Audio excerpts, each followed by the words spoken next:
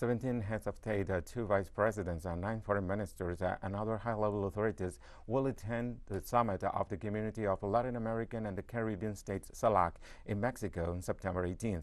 Mexican Foreign Minister Marcelo Ebrard has already stated on several occasions that the leaders will prepare a proposal to visit meet to the United States and Canada to replace the OAS, accused of interference with another regional organization in solidarity.